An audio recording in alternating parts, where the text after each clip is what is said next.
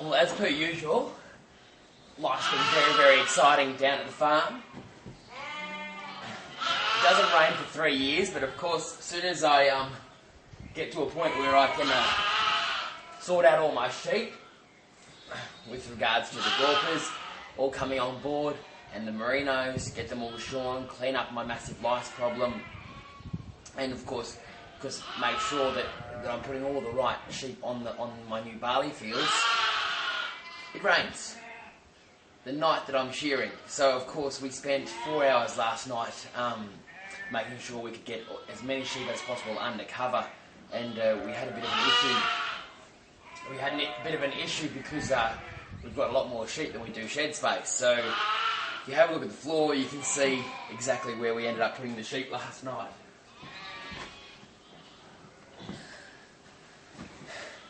And I can assure you, the poor old shearers weren't very happy with that at all. But, you know, that's what happens. That's what happens on a farm. But, look, we got all the sheep shorn. Well, all the ones that we had inside the shed and underneath the shed. So, I've got all these bales today, which is fantastic.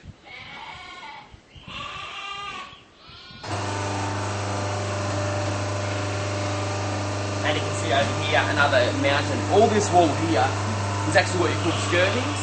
So the skirtings is pretty much just all the vegetative matter, the sweaty part, which comes from around this body here. The reason we have so much is because I didn't have a classer this time round. The shearers and myself, just skirted the whole wool. So we have a massive pile. I'll have to get to that later. At the moment, I've just got to make sure that all the ewes are fine. They've got to go back to their lambs, because of course we didn't shear all of the ewes, so we've got a bit of a problem now that we've got half the ewes unshorn because they got wet, and then half the ewes shorn, and so we've had to mix all the lambs up, and it's a bit of a drama, but you know, that's just life. And there's no way I'm going to complain about this rain that we've just had. So come and have a look at the ewes. So these are all the shorn ewes. They're the lucky ones, or unlucky because they've got rid of that really heavy woolen coat, and of course now that it's wet they would have gone outside and got drenched, and it would have been, you know, like walking around with a big set of woolly jumpers on. But of course it's freezing today, as you can see. Like last week it's been hot as hell, but it's freezing, so poor buggers, it's a little bit cold when they've had that jumper the whole night. The unfortunate thing though is that I didn't get them all shorn, so I thought I put in shorn ewes back with unshorn ewes, and there's always a bit of contamination from when it comes to lice, because the only chemical I actually use on the farm is to treat lice, and it is a real problem that I always face. You always treat lice as soon as you've shorn, and that's the optimal time to get right in. It's just kind of like nicks, really. And the problem here is that I've got shorn ewes, which is great. Yes, I can treat them, but then I've got all these unshorn ewes, and so to mix them together after a treating of those is absolutely useless. So I'm not going to be able to treat them, which is a bit of a problem, but that stuff happens. But I would like you to come and see.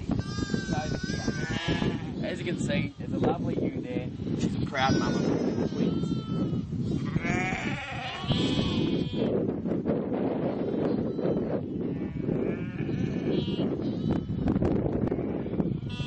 It's great that I was able to find her and then put her with those two little twins. But often what happens is when you are shearing, and you do have a system whereby, like me, I produce lambs all year round, so that means that they're pregnant all year, like my ewes are pregnant all year round. Sometimes when you're in shearing, you don't see which ewe belongs to which lamb, and then that's when you get mismothering, like this poor little bugger over here. Now this little cutie, like seriously, how can you not fall in love with him? Hey mate? Now, he's so cute, and all you'd want to do is hug him and cuddle him and tell him it's all okay. But somewhere out there, in amongst 1,000 odd ewes that I've got, is his mum.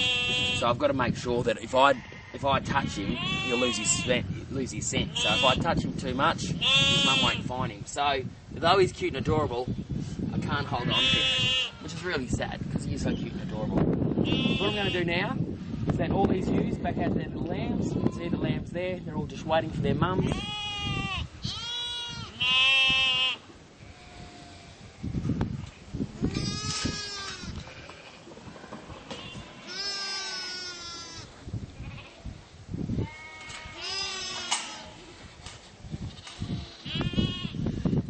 worst things a sheep farmer can do is put shorn youth with unshorn ewes, but that's what happens when it rains in the middle of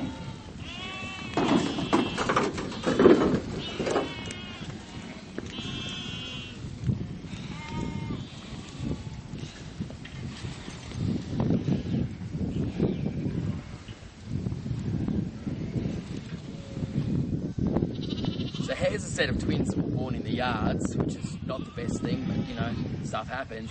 But it's a perfect example of the breeds that I'm using. This little lamb here is really swung towards the merino, whereas this one here that looks more like a cat with a lot of hair, that swung way more to the dorper. But as you can see, they're little twins, but they've totally swung. One to mum and one to dad. Little cuties. Put them back to mum.